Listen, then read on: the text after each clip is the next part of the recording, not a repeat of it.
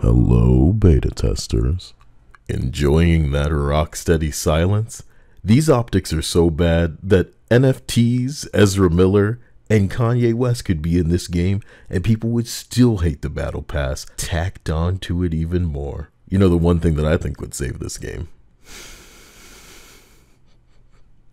If you agree with this, like and subscribe. What would instantly make everyone want to pre-order this game is if the trans community and woke journalists all started hating it like they do Hogwarts Legacy. Straight up. If you buy this game, you are not an ally. And what are you doing with your wallet? Oh my god. Oh my, I'm screenshotting this. Guess what they did? Alright, enough, sorry. Warner Brothers really swooped in and copyright struck all you dumbasses posting that damn picture. But, you know, I'm glad that you did what you did because you're going to manifest a real response from these people who are a little bit too close to launch to not be showing anything. But the weird part to me is instead of using official channels, they reached out to Video Games Chronicle.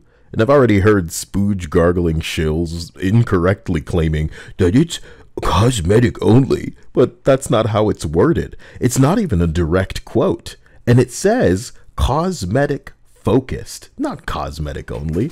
But I guess you're hearing what you want to hear as usual. But for anybody actually playing games, it should strike you as weird since you've probably not seen a battle pass that hasn't been littered with some sort of currency or resources that might typically speed things up. Am I saying it can't be done? No. I'm saying this battle pass is going to have more than cosmetics on it. Yeah. This is a Crystal Dynamics member, developer of Marvel's Avengers, on stage, on camera, at the reveal of Marvel's Avengers bait and switch Kamala Khan trash, promoting and claiming that their game would not have pay-to-win microtransactions. Only to go back on that word after tricking players into the purchase, of course. I honestly can't pretend looking at this squad that it's not like a D team. It reminds me so much of Avengers, Kamala Khan, and Kate Bishop.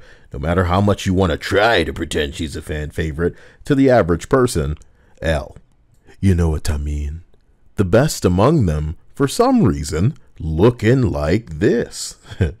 If it was a Harley and Enchantress with two other guys made by designers from 8 years ago, people would pay hundreds for this game just like for the figures. And I don't mean people like the shill fanboys who are going to buy anything with the DC name on it regardless. I mean the average people, the people you see going nuts right now. In fact, I'm not opposed to the live service with multiple introduced characters, especially when Poison Ivy, Catwoman, and Enchantress can be added. But when I think of them, I have a specific image that pops up in my head, the type of shit that might be on the first page of a Google image search, one that aligns with their famous and popular depictions in comics. But time will tell how woke Rocksteady is now, because one way will make them money, and the other way goes broke.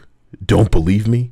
Avengers tried to fight comic book skins, MCU skins, and sexy skins too, until it realized that that was pretty much the only thing that they could do that people might pay for. Sefton leaves the studio, Kevin Conroy's final appearance as Batman, and instead of a playable Bat family, Poison Ivy, Catwoman, a real dream come true for a DC game, I would imagine. They chose these dudes and made the most popular DC female on the planet right now ugly. By definition, this Harley Quinn is bad.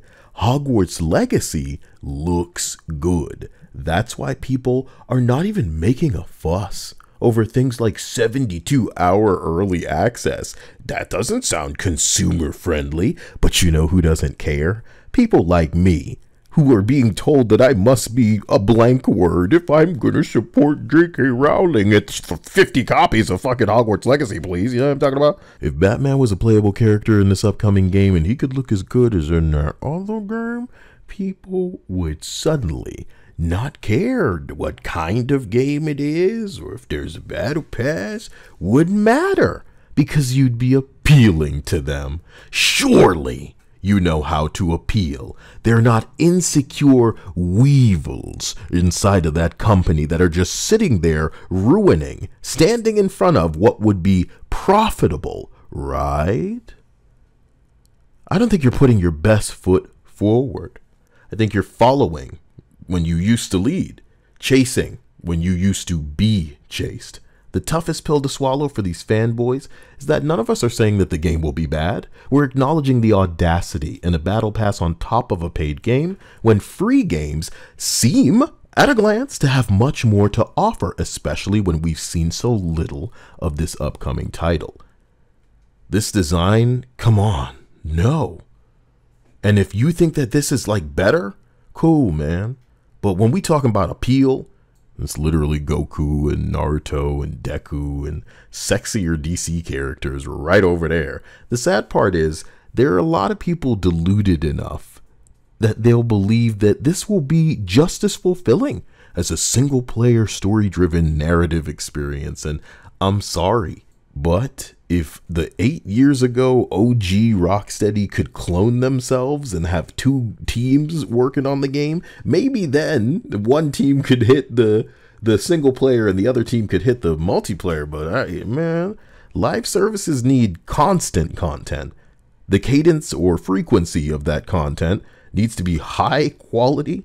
There needs to be transparent communication from the developers. And most importantly, if it's a superhero game with a power fantasy, they need to understand not to nerf the shit out their heroes. Outriders was supposed to be a PvE game. They didn't understand that. Marvel's Avengers was nerfing and then selling paid XP boosts because they realized, oh, you're going too far. We need to artificially slow you down so we can sell you a solution.